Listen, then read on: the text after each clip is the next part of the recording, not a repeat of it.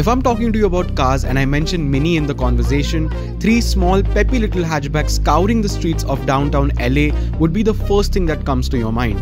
But since the last few years, the market has been a changing place, where these little cars are sidelined and the real cash crop was the crossover. So in order to get a piece of pie from the market, Mini had to come up with this. This is the Mini Countryman, and when it came out, most of the Mini purists were enraged with this model. But over time, they've become accustomed to it, and now it is the second most popular Mini sold worldwide. So let me tell you all about this new 2021 model.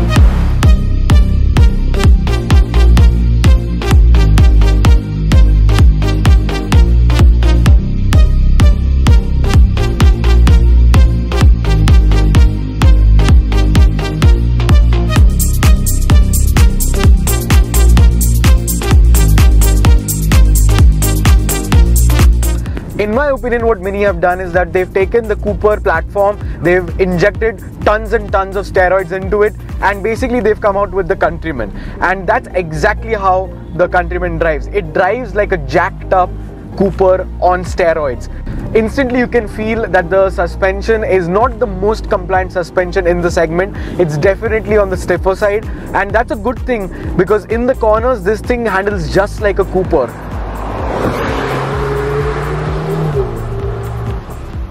When it comes to the engine and the engine response, I take it or leave it. I mean, it's not as responsive as a Cooper, and that's totally fine because this is supposed to be the more sensible and more family driven car in the lineup. Although you have the choice of using the paddles, so if you really want to drive it in a spirited manner, you can totally do that with the paddles on the steering wheel.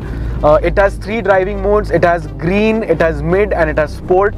Green being the most efficient one, and honestly the efficiency of this car is not that great because we've driven from Pune all the way to Lonavala. We've driven on cruise control in green mode. We did not go above 100 kilometers an hour, which is the speed limit, and still with all of these factors, the car is only giving us 9.4 kilometers per liter for some reason, which is kind of weird because any other car in this segment I think would have given much more fuel economy regardless of it if it was petrol or diesel. So that is a bit concerning in my opinion. Mini Coopers and Mini Countrymans both have a tendency to drink quite a lot of fuel.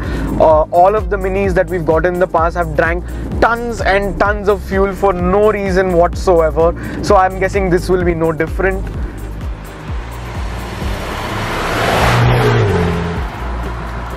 The Countryman is not actually based on the Cooper platform, but rather it is based on the BMW X1 platform. So that goes to show how well Mini has calibrated the Countryman to feel like a Mini product, because it doesn't feel anything like an X1.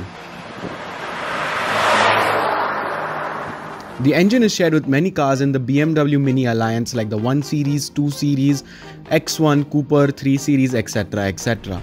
The 2-liter Turbo 4 produces 190 horsepower and 280 Nm of torque, which is alright, nothing too impressive.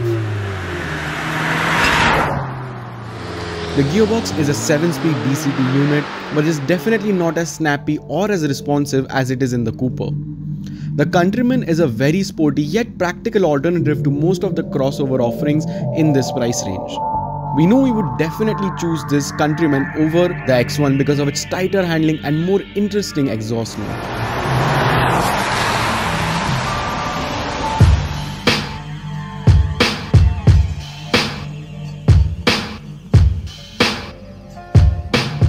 Hop outside and you start looking at the design, you'll instantly see, and like I said before, it looks like a Mini Cooper injected with steroids. At the front, the headlights are different compared to the normal Cooper, and the bumper is completely different. And since this is an SUV or a crossover or whatever you want to call it, it has lots of body cladding all around, and at the top it has roof rails. But I'm pretty sure those roof rails are not functional because this thing has the panoramic sunroof. So yeah, I don't think you can put anything on top of this car.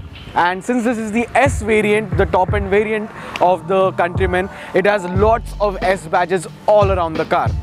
From the side profile, it looks pretty much like a Mini Cooper. It looks like a stretched out platform, which it probably is. And hopping onto the back end, it has this nice little glass over here at the back and this gloss black over here, which makes it look like the glass is wrapping around to the back end of the car. At the back, it looks pretty similar to any Mini Cooper that's on sale today.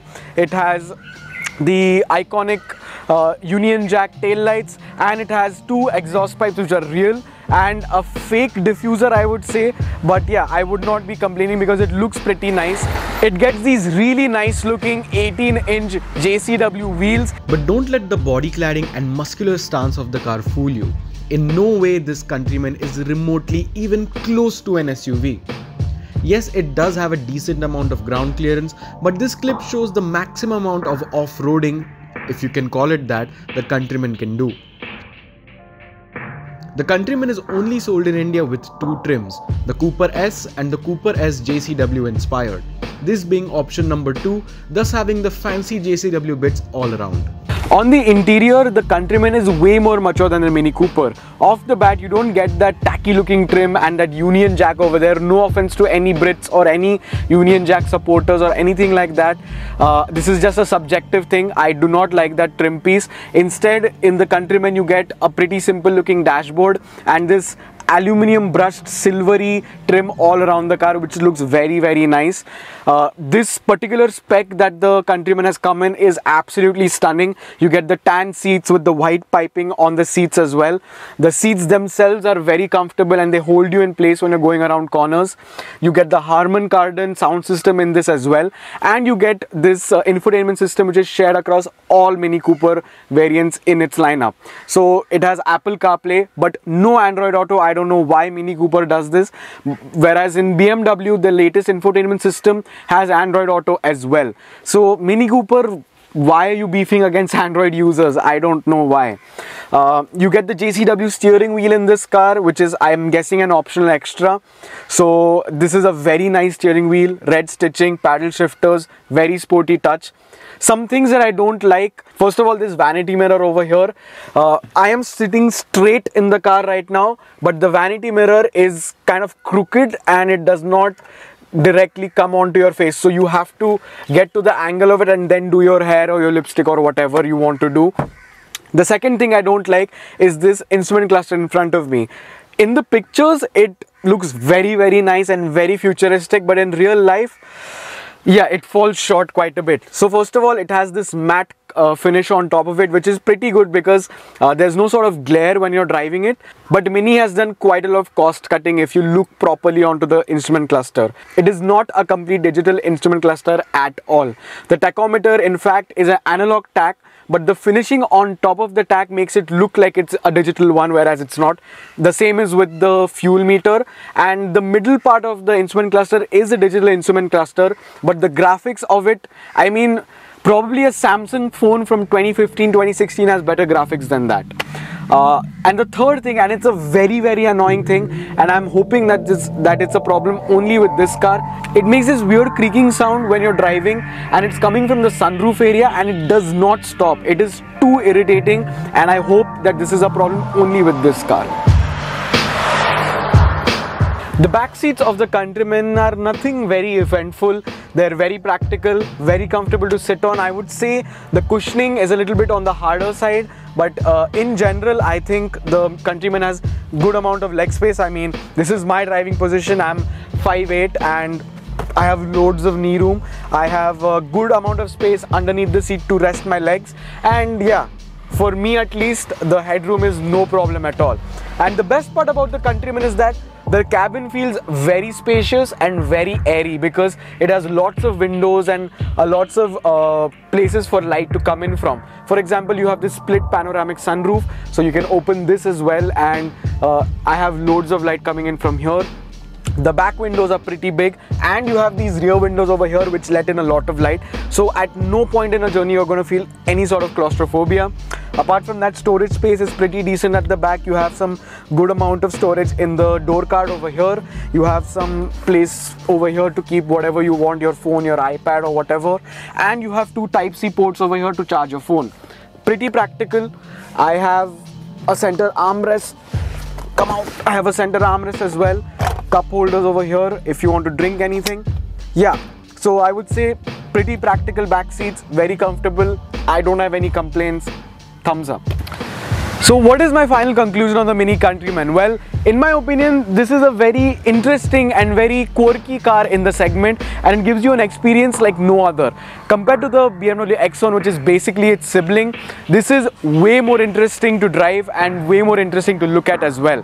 And when it comes to the interior, the BMW is very serious, very straightforward. This has a lot of nice touches here and there and keeps you entertained all of the time. So if you're looking for a crossover or an SUV in this segment that has a lot of interesting things in it and is like no other SUV in that segment, I would say the Mini Cooper Countryman should be at the top of your list.